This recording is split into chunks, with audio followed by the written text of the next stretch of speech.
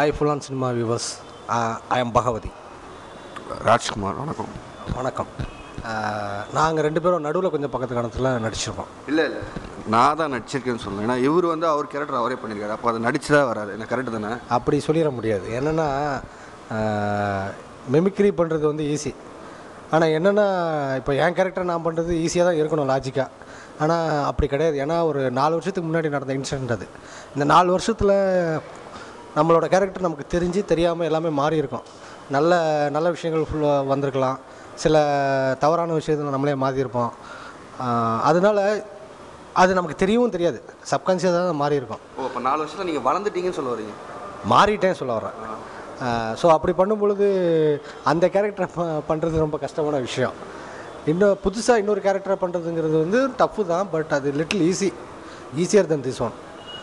அப்படி பண்ணும்பொழுது என்னென்னா டைரக்டர் பாலாஜி சொல்லுவாப்பில், பக்ஸ் நீ 4 வருஷத்துக்கு முன்னாடி கொஞ்சம் ரூடாக தான் பேசுவேன், நீ கொஞ்சம் அக்ரெசிவாக தான் இருப்ப அப்படின்னு சொல்லும் பொழுது நமக்கு லைட்டாக நான் அப்படியே இருந்தேன் அப்படிங்கிற மாதிரி இருக்கும். ஆனால் அதை அந்த அக்செப்ட் பண்ணுறது தான் ரொம்ப ஸ்ட்ரகிளாக இருந்தது பிகினிங்கில். அதை சரி நல்லதோ கெட்டதோ நீ சொல்கிறத நம்புகிற மாதிரியாக நடிக்கிறேன் அப்படின்னு சொல்லிட்டு அந்த மைண்ட் ஸ்டேட்டுக்கு போயிட்டு பாலாஜி விஷயத்தை புரிஞ்சுக்கிட்டு பண்ணும் பொழுது Balaji okay பண்ணுறாப்புல. So which means இந்த படத்தில் நான் என் கேரக்டர் பண்ணியிருக்கேன்னு எல்லாருக்கிட்டேயும் சொல்லும் பொழுது எனக்கு அந்த பயமும் இருக்குது. இந்த படத்தில் இருக்கிற பக்ஸ் கேரக்டர் வந்து நான் 100% கிடையாது. அதில் ஒரு 50% வந்து பஜ்ஜியோட கேரக்டர் இருக்குது. அது எந்தெந்த 50% எனக்கு நல்லா தெரியும். அதை நான் இப்போ சொல்ல முடியாது. படத்தை பார்த்துட்டு நீங்கள் வந்து என்கிட்ட தனியாக கேட்டீங்கன்னா நீங்களே எப்படி சொல்லிக்க முடியும் உங்களை பற்றி? நாங்கள் தான் சொல்ல முடியும். 100% பக்ஸ் கேரக்டர் நீங்கள் படத்தில் போகிறது பக்ஸ் தாங்க. சும்மா அது வந்து அவர் வந்து இது பண்ணிக்கிறாரு. ஏன்னா நெகட்டிவ் ஷேட்ஸ் எல்லாம் வந்து காட்டக்கூடாதுல்ல, அதனால் பக்ஸாக தாங்க இருந்தார் படத்தில். இப்போயும் அவரை நான் அப்படி தான் பார்க்குறேன். எனக்கு படம் மூலமாக தான் பக்ஸை தெரியும். ஆனால் சீரியஸாக அந்த இன்சிடெண்ட், இப்படி ஒரு இன்சிடெண்ட் நடந்தது அப்படின்னு ஃபஸ்ட் டைம் கேட்கும் போது எனக்கு வந்து நான் கதை தான் போல இருக்கு அப்படின்னு நினச்சேன். போயிட்டு பஜ்ஜிக்கிட்ட கேட்டால் லைஃப்பில் நடந்த விஷயம் இது, லைஃப்பில் இப்படி நடந்ததா, என்னங்க இது இப்படிலாம் கூட நடக்குமா அப்படின்னு. உண்மையிலேங்க அப்படியா? அப்படி தான் ஷாக்காக அப்படி கேட்டேன்னா, எப்படி ஷாக்காக கேட்டேன்னா படம் ஃபுல்லாக நான் அப்படி தான் இருப்பேன்.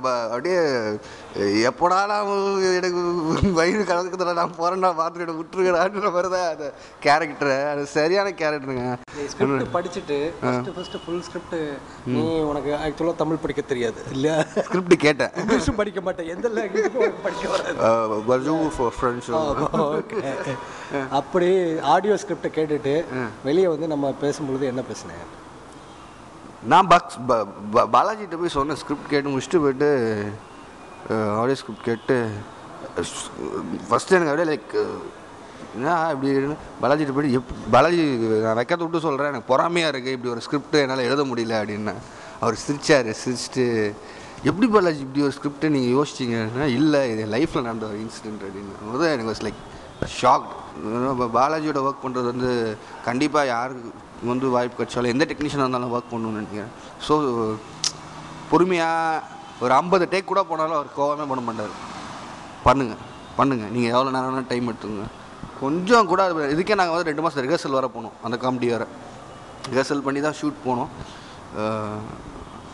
நல்ல ஃபிலிம் கண்டிப்பாக நீங்களாம் படம் பார்க்கணும். தேட்டரில் வந்து பாருங்கள். நான் சொல்லுவேன், அது எங்களுக்காக மட்டும் இல்லை உங்களுக்காகவும்.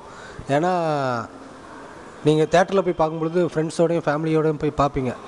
அது வந்து ஒரு அன்ஃபர்கட்டபிள் லைஃப் டைம் எக்ஸ்பீரியன்ஸாக இருக்கும். ஸோ அதனால் தேட்டரில் போய் பாருங்கள். அதுக்கப்புறம் வேணால் நீங்கள் டிவியில் போடுவாங்க, டிவியில் பார்த்துக்கோங்க. ரைட்? தேங்க்யூ.